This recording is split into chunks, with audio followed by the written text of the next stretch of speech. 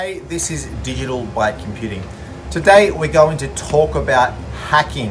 We're going to be talking about the different techniques that a hacker will generally use to be able to get into an organization, to get into a system, to cause damage, to steal information. We're going to be talking about the things that you can be doing to prevent hackers, or to at least mitigate the risks associated with somebody trying to get into your network. So my name is Emilio. I work in the IT industry and I absolutely love it. And today we are talking about hacking. Hacking is a big subject. We can't cover it all in this one video, but we are going to talk about what you can do, what are the things that you should be looking out for in the realm of somebody trying to hack in. So we are going to be talking about some stuff here that can be a little bit sensitive. So none of this is used to give you knowledge about going out and hacking yourself. This is the tricks and the tips that, I guess a hacker would use, the techniques that they would use to be able to get into systems. But we're going to be talking about in the concept of trying to prevent these things from happening, more creating an awareness for you to know what the standard operations of a hacker would be, or even the standard operations of what a pen tester would be. When you get a penetration tester in an organization that's trying to ethically hack into your network, what are the things that they generally will do to try to get access to where they shouldn't? So the goal, of course, of a hacker is to infiltrate a system, whether that is a network, a server, a website, an application, whatever it may be. The goal is to be able to get into a network to cause some havoc.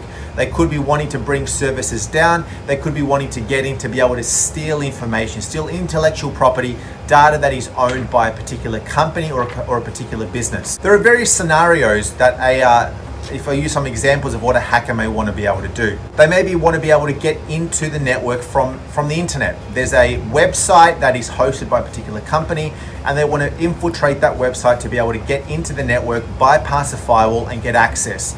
They could already be in the network and want to get themselves elevated privileges. They, for example, are a standard domain user on the network and they want to be able to get themselves domain administrator rights or an elevated level of privilege. But really, once they've got into the network, the end goal for most of the time is to either cause damage to the network or to steal information from a database, from a file server, from wherever it may be, to be able to use that just for a revenge purpose, to make a point around something, or to actually cause harm to that particular organization. So there are a number of things that a hacker will generally do.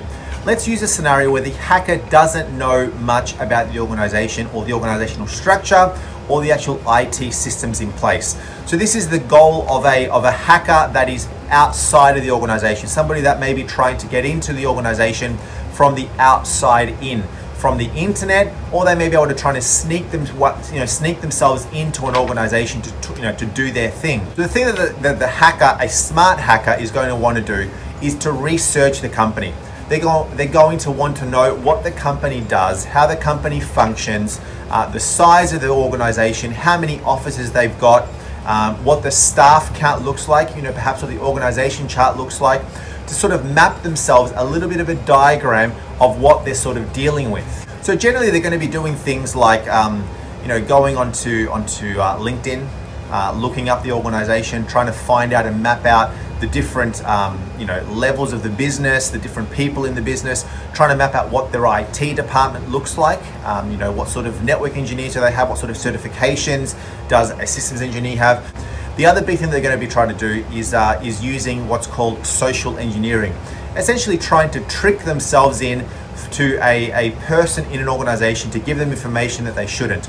To prevent this, you need to get your staff aware of social engineering techniques and to not be stupid and give out information that they shouldn't. An organization should be training their staff internally to be aware of what's going on and to maintain their data, keep the company secure. Something that a lot of hackers will try to do firstly is send out phishing emails. Very common technique that a lot of organizations face every single day. They're going to get hundreds, if not thousands, of phishing emails that generally will get blocked by mail filtering systems.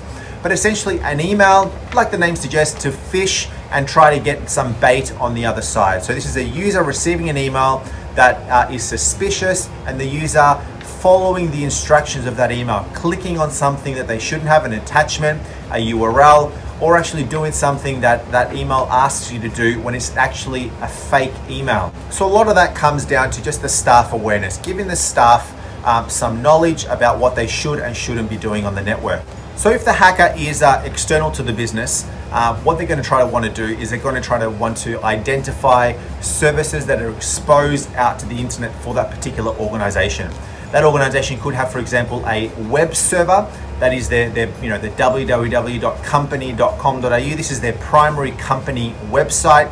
And they've seen that. They can see that the website is there, and they're going to want to try to get into that website. That website could lead into some internal services that are hosted within the organization itself. Also your email service. You've got Outlook running on your computers, so you've got Outlook Web Access, which is essentially Exchange being exposed out onto the internet so that people can log in to a Exchange portal or Office 365 or something like that. So a common thing that a hacker is going to want to do is once they know a company's web address, they know the domain name, which is the actual company name itself. It's owned by that company. They may want to do what's called port scanning across that particular domain name or the IP address, the publicly listed IP address of that business, or IP addresses of that company. They're going to want to be scanning standard ports to try to see if there are particular ports open that they could try to attack or infiltrate. Now, this may not necessarily be a website port. So websites generally are going to be on port 80 or 443 or 8080. So it's common that if your website is exposed on the internet, it's going to be using one of those ports. So they're going to be seeing that and going to be trying to infiltrating it that way. But there's also a lot of other ports that IP addresses could be exposing out onto the internet, such as port 3389 for RDP, 5900 for VNC, ports like 21, 22, 23, which are your FTP, SSH, Telnet, those sort of ports that people will generally try to attack to try to get into a network that way. They could be trying brute force attacks with passwords to try to get access through these unknown or through these uncommon ports outside of your standard ports 80 and 443. So the general recommendation is don't have ports open or exposed out to the internet through your firewall that don't need to be exposed. If the port 3389, which is for RDP, remote desktop traffic, doesn't need to be open, close it. From a website perspective, have that website in a DMZ zone, that website isolated from your internal network, potentially even have that website hosted outside of your network, so it's not even connected to your internal network at all. So to mitigate risk against a website that needs to be exposed to the internet, obviously, make sure that that website is patched, that it is patched frequently, that it is not using a legacy old operating system, old software, an old version of Apache, of IIS, whatever that web service is. Keep that stuff up to date. If you have development or test other test dev staging servers that are out exposed to the internet as well, that are sort of correlated or related to your internal production website, also have those patched and tested. Very common for somebody that's trying to hack into a network, may not be able to get into the production one because it's pretty secure, but the staging and the dev ones, which are also exposed to the internet, are pretty poor. They can get into that and then they can snoop around on your network and go internally from there. To prevent things like phishing emails, make sure you've got good mail filtering software installed, that it is actually checking your mail regularly, that it's stopping things, that you've got a safe list, a white list, a black list of emails, blacklist emails that come through from particular domain names. Even have multiple levels of mail filters. It's not uncommon to find more than one mail filter in an organization. That way the mail has to traverse through multiple levels of security of filters before it actually gets in. Look at protecting your internal emails by blocking certain attachment types, executable files, batch files, com files, those sort of files. Look at controlling URLs, block URLs potentially from being clickable, executable within emails. Another technique that can be used if you are, if they're trying to access externally, is to do social engineering. Essentially, as I said before, trick somebody to get into the network or to give them access to areas that they shouldn't have access to. I'm sure you've all received phone calls from Microsoft, which is not really Microsoft, and they're asking you to give them access into your computer because they've detected that there's a vulnerability or a virus on your computer, and people go and do that. So just making your staff aware of these social engineering techniques to not be able to do these sort of things. So that was somebody external trying to come in. What if they're already within your network? Now this could be, as I said, a hacker. It could be a pen tester that is already within the organization. They've already either infiltrated your system from the outside in. They've managed to get in through your website and access your internal systems, or they've managed to walk in through the door and set themselves at a computer, or they've brought in their own computer from the outside and plugged it into your network, and they're already on your network. What are the different things that they're going to try to do once they are inside your network? So similar to the very initial discovery phase that a hacker is going to try to look at, trying to understand the organization, what they do, etc. Now it's a similar sort of exercise, but now focus on IT. They're going to want to have a bit of a discovery, a scan of the network. They want to build themselves a map of what the network looks like. What is the structure of the network? What sort of systems are running on the network? What sort of security is in place? So if they've gotten into your network, if they're physically within your building, let's say a contractor, a customer, the cleaners at night have walked in and they're trying to get access to something that they shouldn't have. Can they access your wireless? If you have wireless access points configured throughout your office and you've got wireless security to be able to let people access into the network, how secure is that wireless? Is it just a static password that never changes and that gives you full access into a corporate network? Do you have a guest network? Is your Wi-Fi on AD? AD authentication is required, and obviously your AD passwords are reset frequently. So control your Wi-Fi. Is your Wi-Fi, the actual name displayed on the list of wireless, available wireless networks? Look at controlling those sort of things to mitigate anybody from getting in. Is there a NAC, a network access control list, essentially? Do they have control over plugging into a particular network point in the building?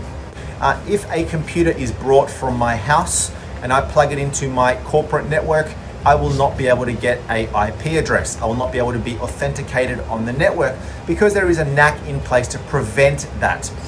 Very common technique that a hacker, once they're inside the building, or a pen tester, to try to infiltrate a network, is to go into things like the meeting rooms, a quiet space, a room that nobody is around, a space in the office that is pretty quiet, the reception computer when it's unmanned, something like that, and plug in a device into a network point that is right there. These network points should not allow access into the network. Printer, for example, a printer that is plugged into a network point. If I unplug that printer, plug in my computer that I've got brought from home, I should not be able to get access to the internet. So have those controls to prevent a hacker from getting in from that way. If those network points are open, a hacker can easily bring in a computer with something like Kali Linux installed. Essentially, it's a free Linux operating system that is used for pen testing. It has hundreds of tools to be able to go and test the security of a network. You don't want a computer with Kali installed, somebody that knows how to use it, plugging into your network and snooping around and trying to get access to things through there. The other thing a sophisticated hacker may do is they're going to want to have a look at the physical surroundings of the building. They're going to walk around. Do they see, if they're around the IT area, do they see network maps? Are the cabinets locked that contain confidential information? Are access passes, building access passes, fobs, those sort of things, are they controlled? Are they lockable, that nobody has access to them? Is the server room secure? Is there a space where they have just a small little comms cabinet with some equipment, or a bigger space? Can I access that without being authenticated? Can I just open up the door? Can I go up through the roof, and walk over on the roof into the server room? Is there controls in place to prevent things like that from happening? We mentioned meeting rooms. A lot of places will have very secure, that they're going to control the network points themselves to not allow people to be able to access their own, bring their own computer in. But they could have a presentation computer set up, a computer that's set up in a meeting room for presentations or a boardroom for presentations? Is that computer accessible by somebody that they shouldn't have access to? What if I myself bring some USB sticks? A very common thing that you'll see is, if you ever watch the show Mr. Robot, great show, recommend you should watch it. It's just a common technique of leaving USB sticks floating around. A whole bunch of USB sticks with vulnerable software, with software that could infiltrate a computer network, that could give particular access to a hacker that shouldn't have access to something on the network. And they just leave these USB sticks either outside the building, near the lifts, around the office space. And what's somebody going to do? They're going to see a USB stick. Oh, I wonder what's on this USB stick. And they plug it in, and there you go. And then we talk about the social engineering element, but now within the organization. If you are in a larger organization, it's not uncommon for not all the staff members to know everybody in the IT space. If you're in a company of thousands and thousands of staff, and the IT department is made up of hundreds of staff, you're not going to know everybody there. So a common technique is somebody who is, say, doing a pen test, or who is a hacker who's actually in there to cause some harm, will go up to a random person in the office and say, hey, I'm from IT, can I please just get access to your computer to upgrade something? I need to upgrade the latest version of your Google Chrome browser. And most people are going to say, oh yeah, sure. They're just going to be automatically trusting that that person is who they say they are, give them access, and then that person could then install some malicious code on that computer to be able to scan equipment, to scan software, do key logging and check passwords and those sort of things quite easily. Or you could even just call them up on the phone, say, hey, I'm from IT, I just need to upgrade something on our back-end system, I just need to get your username and password. And you'll be surprised how many people just give out their passwords. So once I've got access into the network, I start to build my network map. I want to know what my network looks like. I can use commands such as netuse and netgroup through a command prompt to get a bit more of an understanding of what my domain looks like. So most organizations will use Active Directory in the back end. They're going to have a number of users split up there, a number of different OUs. They're going to have domain admins, enterprise admins, multiple domain controllers. So using these commands in the command prompt, I can actually get a bit more of an understanding of what I'm dealing with. I can spit out all this information to sort of know who I should be targeting and what the sort of the AD structure looks like. Using commands like GP result, so get an understanding of what the group policies are applied across my particular computer. So if I've got a computer on the network that I now have access to, running a GP result -R, I can see exactly what group policies are applied to a computer.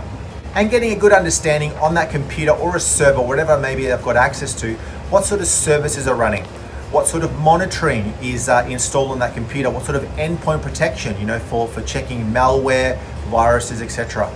Is there any software that is checking my key logs, my keystrokes, logging software, things that are checking my event viewer, those sort of things. So you want to make sure that you know what software is running, because if a hacker or pen tester tries to get in, they don't want to be just cut off straight away if they've got some certain particular software running on a computer. So making sure that you do have adequate software, endpoint protection software, a good firewall configured, prevents these sort of things from spreading. Now, something that you want to try to prevent is computers running non-authorized software. So you can actually put systems in place where only approved applications are allowed to be able to scan or to be installed or executed from a computer. This prevents somebody plugging in a USB stick or installing something that they shouldn't have onto a computer. It actually is a good security measure to be having in general in most organizations. What you want to prevent is somebody from being able to install some IP scanning software, some port scanning software on a network to be able to scan the network. To be able to install something like Wireshark. Wireshark can be installed quite easily to be able to scan some traffic on the network. Have a look at some subnets, have a look at some MAC addresses, try to familiarize themselves with MAC address vendors. What are the vendors we are sort of dealing with? What sort of VLANs are in place? We talked about USB sticks being used. Look at perhaps preventing USB sticks from even being executed on computers. So blocking USB stick access on computers which is a common tactic that a hacker will use to be able to try to install software onto a computer that way. You can also look at limiting administrator access, local admin access for users. If a user is not a local administrator on their computer, then they are controlled or limited about what they can actually do. They may not be able to install software unless they have an administrator come in and install it for them. So once the hacker or the pen tester has actually scanned the network and they sort of understand what they're dealing with, they know the IPs that are in use, the general IP subnet ranges, the directory structure of Active Directory, those sort of things, they're now going to try to gain access. This is them perhaps trying to brute force themselves into the network, into a particular system, into a particular server. Generally, you can brute force against a list of known passwords, commonly used passwords. You can easily get those off the internet to know exactly what are the most common 100,000 most used passwords. So within an organization, ensure complicated passwords, obviously. This password list shouldn't even be allowed within an organization, right? The password of passwords should never be allowed. So setting up complex passwords against every single user, making sure that they are certain characteristics, you know, that they've got certain uppercase, lowercase, hash, @ signs, $signs, whatever. There are certain character length, that they regularly expire so that they have to reset them. Ensures that simple brute force attacks of known passwords is a lot more difficult. Put systems in place around tracking invalid login attempts. If the account is attempted so many times, lock the account out. If there are so many incorrect login attempts, notify a particular person in the IT department. Remember that the goal of a hacker is to be able to, once they've scanned the network, if they're not having that much success going in an old-fashioned way via a username and password, they're going to try to infiltrate perhaps via known vulnerabilities. Vulnerabilities that have already been identified and patched by vendors, say by Microsoft or Apple, and they're going to try to go in that way. So make sure that all the systems are patched, that they're patched often, so that known vulnerabilities are fixed. Not just Microsoft and Apple and the operating systems themselves, but applications such as Google Chrome, Flash, .NET frameworks, these sort of things also have vulnerabilities, so patch this stuff frequently to prevent unauthorized access. The next thing they're going to want to do is, if they've got some form of access, they're going to try to access file paths. They may know what the file server is now, they may know the IP address, the host name, so they're going to try to access file paths within that file server. They may be trying to access the $, the $, the $, of file servers of individual computers, the admin shares of individual computers, individual servers. They may also want to try to get themselves an IT administrator password, because obviously if they've got themselves an IT administrator username and password, they can do a lot more than a standard end user password. So what you could potentially do, or what a hacker will potentially do, is perhaps they're going to go up to a random person in the organization and say, hey look, I'm from IT, I need to install some software. And then they install some software that is going to make the CPU go crazy, or the computer run very slow, or they could install something funky on a server that causes the server CPU to spike at 100%, causing an alert to be sent out or a phone call to be called to IT. IT, being the good people that they are going to try to want to resolve the problem. They're going to log in and investigate. You've now installed some malware on there, checking some key logging, you know, checking the passwords, and then they've already now got the administrator password. You've essentially set a trap for them. They've gone in, you've now got the credentials that they shouldn't. The end goal really is to be able to steal data, right? That's really what we want to be able to do. So another measure that you could do is look at encrypting encrypting the hard drives of end user computers. So this is if a computer is taken, you know, there's some sensitive data on a finance person's computer, that computer cannot be opened up, and you take out the hard drive and read the data on. So that's gaining access. From there, the hackers generally wants to stay invisible.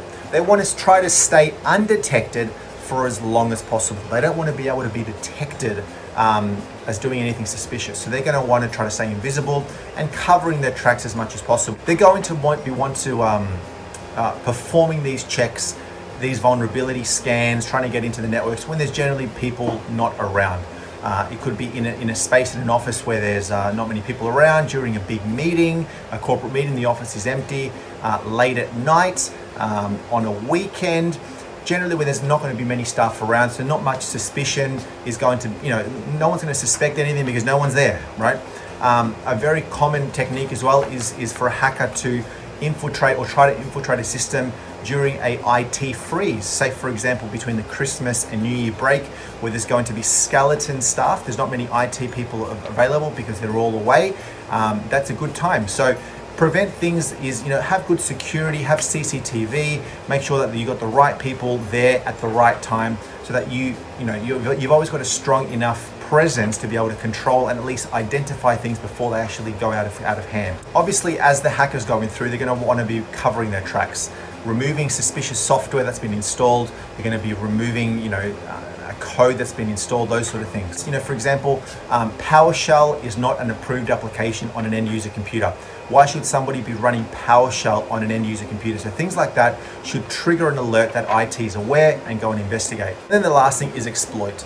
Once they've got into what they want to do, the end goal is really to be able to cause damage, exploit the vulnerability, get in, take data, and cause some damage. So there you go, that is my summary. A lot of stuff there to cover. We've touched very high level about a lot of those.